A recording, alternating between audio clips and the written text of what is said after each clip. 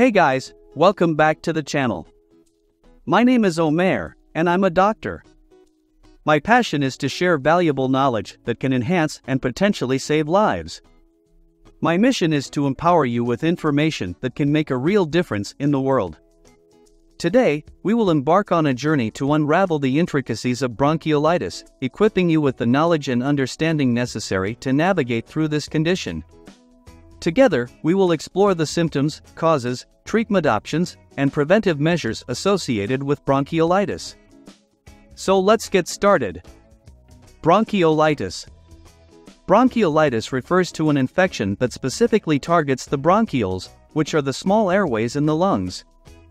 This condition is commonly observed in infants and is typically not severe, as most affected babies tend to fully recover without any complications. However, in certain cases, the illness can progress to a more serious stage, requiring hospital care. Understanding the lungs. To comprehend the impact of bronchiolitis, it is crucial to have a basic understanding of the structure and functionality of the lungs. When we inhale, air enters the lungs through a pathway consisting of the trachea, or windpipe, which leads to larger branching airways known as bronchi, and finally reaches the smaller airways called bronchioles. The bronchioles serve as the last set of airways before the air enters millions of tiny air sacs called alveoli, which are essential for oxygen exchange. The thin walls of the alveoli allow oxygen from the inhaled air to pass into the bloodstream, ensuring oxygenation of the body's tissues. What is bronchiolitis? Bronchiolitis is characterized by inflammation of the bronchioles, which are the small airways in the lungs. The primary cause of this condition is often a virus called respiratory syncytial virus, RSV, although other viruses can also be responsible. RSV is a common viral infection associated with cold-like symptoms. The virus spreads through tiny water droplets that are coughed or sneezed into the air. Infected bronchioles become swollen and filled with mucus. Who is at risk of bronchiolitis?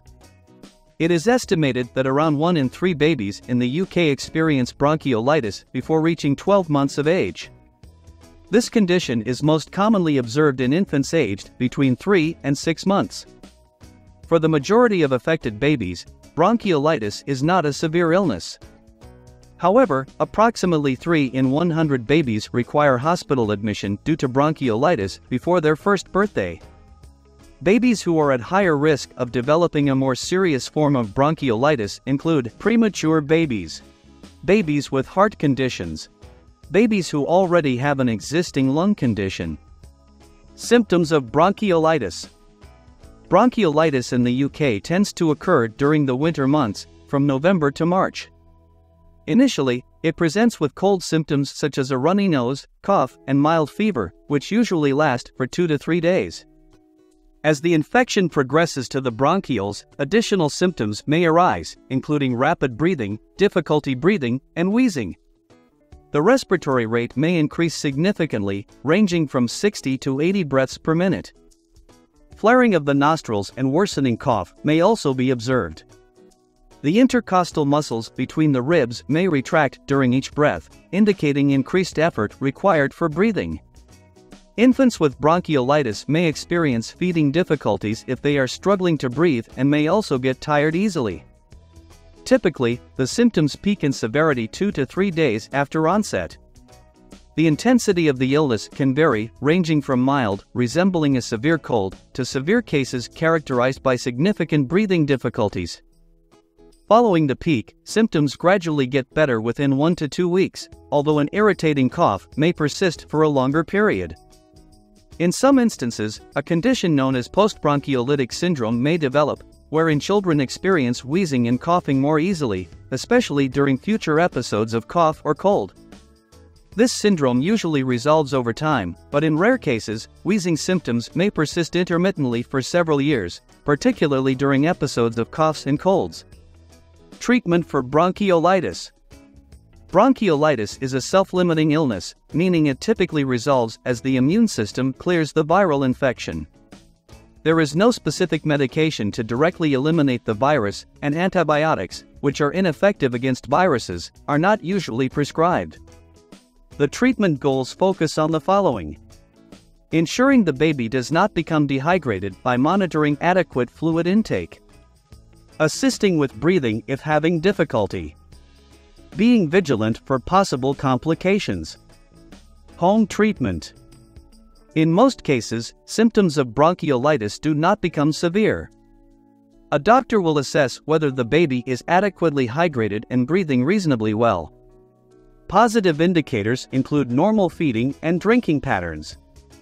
Elevating the head of the cot slightly during sleep can aid breathing. However, it is important to consult a doctor if the baby's condition worsens. Seek urgent medical attention, especially if feeding and drinking are less than half of normal for baby over a period of 24 hours. Breathing becomes difficult. This will become apparent if baby starts breathing faster, ribs start getting sucked in, nostrils start flaring, and are having difficulty latching on or feeding. The baby's color deteriorates, appearing pale or blue. Hospital treatment. Approximately 3 in 100 babies with bronchiolitis require hospitalization, often for a short duration until the worst symptoms have passed. The primary reason for hospital admission is concern over inadequate feeding or drinking or breathing difficulties. In the hospital setting, babies may receive nutrition through a tube inserted into the stomach if necessary. Additional oxygen may be administered if breathing becomes challenging. Approximately 2 in 100 hospitalized babies with bronchiolitis may require assisted ventilation to support breathing until the infection resolves. In rare cases, some infants may experience severe illness or develop pneumonia as a complication, necessitating intensive care. For bronchiolitis, various treatments have been explored over time. However, research has shown that none of them significantly alter the course of the illness. Therefore, treatment primarily focuses on supportive measures while the child's immune system combats the viral infection. Prevention of bronchiolitis. In general, it is not usually possible to completely prevent bronchiolitis, particularly since the primary cause, respiratory syncytial virus, RSV, is responsible for many coughs and colds in both children and adults. However, there are some measures that can potentially reduce the risk or severity of the illness. Limiting exposure to individuals with coughs and colds. It may be advisable to keep young babies away from people who have respiratory infections. However, this can be challenging as complete avoidance may not always be possible. Vaccination. There is a vaccine available for RSV, but it is typically administered only to babies and children with severe chest or heart conditions or compromised immune systems. Breastfeeding in smoke-free environment. Babies who have been breastfed and those living in a smoke-free home generally experience milder cases of bronchiolitis compared to non-breastfed infants and those exposed to secondhand smoke. Passive smoking can compromise the lining of the airways, making them more susceptible to infections. Breastfeeding provides antibodies from the mother that can potentially offer some protection. Antibody injections. In some cases, monthly antibody injections given from birth may be considered to reduce the severity of bronchiolitis.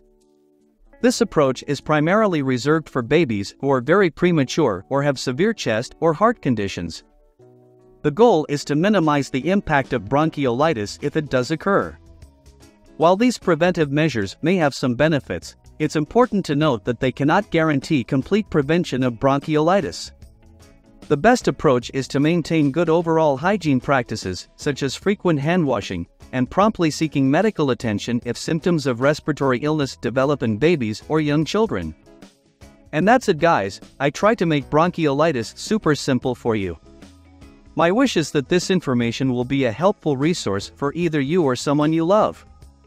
As a full-time doctor, my goal with this channel is to share my medical knowledge with all of you to help improve your overall health and well-being. If you found this video useful, please consider subscribing for more helpful content just like this. I'll be publishing a new video every week, so if you have any suggestions for future topics, please leave a comment below. Until then, take care of yourselves and stay healthy.